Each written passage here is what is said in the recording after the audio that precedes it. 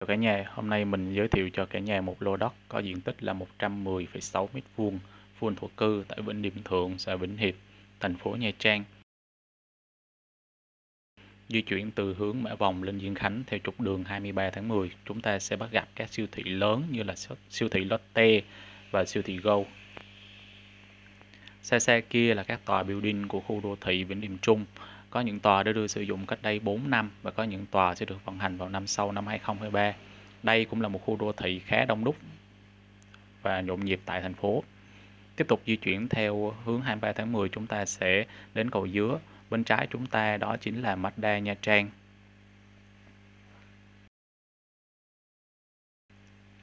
Đối diện là làng Yến Mai Sinh.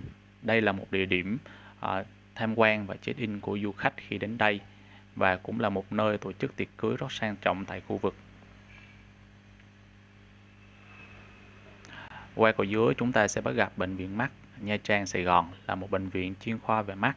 Anh chị có vấn đề nào về mắt thì chúng ta có thể liên hệ để được tư vấn.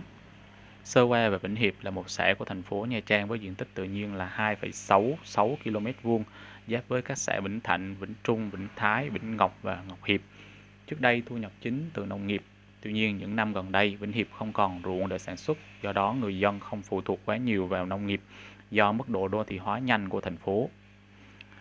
Và tiếp tục di chuyển từ đèn xanh đèn đỏ Vĩnh Thái, chúng ta di chuyển đến bệnh viện đường sắt.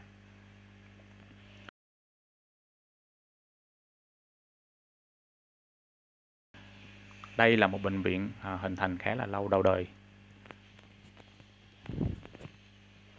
Men theo các đường dân sinh vào lô đất thì 100% đường ở đây là đường được bê tông hóa.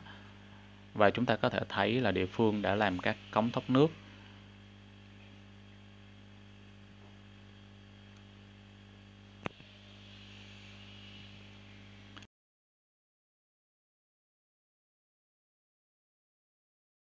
Chúng ta có thể quan sát là mật độ sinh sống ở đây khá là đông đúc. Và các đường ở đây thì làm từ 3 đến 7 mét và không có lề. Mình hy vọng trong tương lai thì nhà nước sẽ mở rộng các tuyến đường này để phù hợp hơn với nhu cầu của cuộc sống. Và chúng ta đã ra tới bờ kè sông Quảng Trường. Thì lô đất của chúng ta cách bờ kè sông Quảng Trường chỉ 150 m thôi. Cái sông Quảng Trường được làm rất là đẹp. Và đây là lô đất của chúng ta, ngang 5 m, dài 22 m, nở hậu, đã áp đường 14 m trên sổ và hướng chính của chúng ta là hướng Nam, là Tây.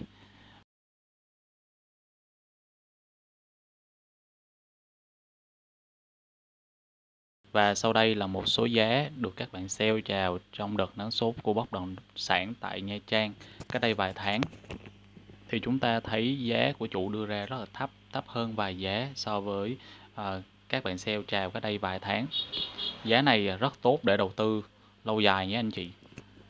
Và đặc biệt lô đất của chúng ta cạnh khu tái định cư Vĩnh Hiệp và khu đô thị Phúc Khánh. Anh chị có nhu cầu vui lòng liên hệ số điện thoại 0973883211 gặp Hoàng để làm việc chính chủ. Cảm ơn anh chị. Cả nhà một ngày làm việc thật là vui vẻ. Cảm ơn.